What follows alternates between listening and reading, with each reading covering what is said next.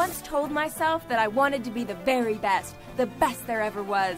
To catch them all was my real test, to train them was my cause. Finally, the Pokemaniacs around the world can rejoice. After 2 years, a real Pokemon game surfaces and brings new luster to the DS with Pokemon Diamond and Pearl. And who better to explain about diamonds and pearls than the artist himself? Diamonds and pearls. Okay. In this 4th generation of Pokemon games, you'll start in a new world called Sinnoh, which introduces more than 100 new types of Pokemon, making that a total of 493 cute creatures to capture and collect. So what's new in Pokemon Diamond and Pearl? You can be a boy or a girl. That's not new, and I don't think he's decided yet. To tell you the truth, the plot is the same as previous Pokemon pastimes.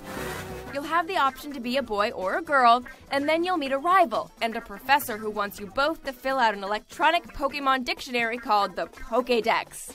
To aid you in filling out the Pokédex, you'll be given the option of picking out a starter Pokemon that's a grass type, fire type, or water type. I choose you, Fire Monkey. You're my new best friend. After picking a cute critter companion, you're off to embark on a journey of manhood/womanhood by leaving your village and entering a world where everything revolves around the catching, raising, breeding, and fighting of Pokemon.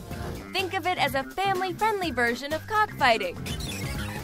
Generally, it's pretty much the same feeling you had when playing Pokemon Red and Blue back in 1999.